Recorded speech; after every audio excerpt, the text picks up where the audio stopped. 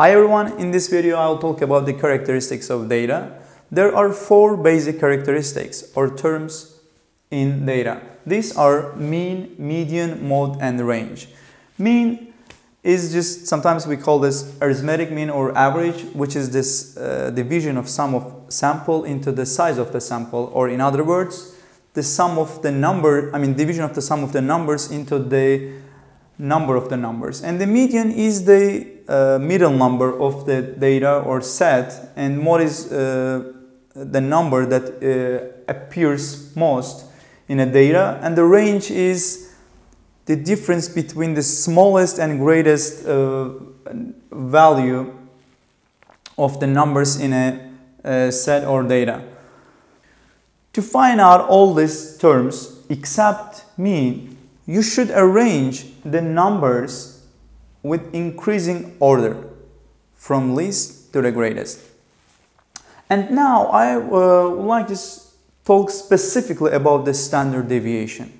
Standard deviation is a measure in statistics that defines how the numbers or just pieces of data apart from mean or spread out.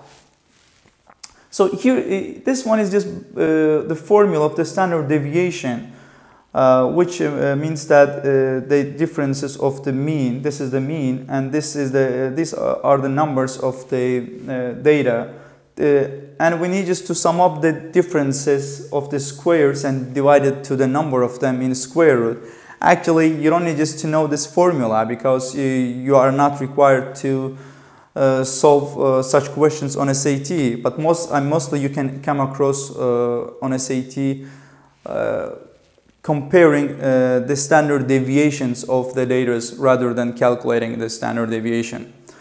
But here I'd like just you pay attention to this point, which is just when we have smaller differences, with the mean, we will have smaller standard deviation, and when we have greatest difference with number and mean, we will have higher standard deviation, which means that in that case the numbers are more spread out. Now let's translate the knowledge into the practice. Okay, now let's just review this question, which is related to standard deviation. So it says in the dot plots above, the four data sets are fundraising, totals in dollars for 5 clubs in Mr. Lee's class. Which data set appears to have the smallest standard deviation?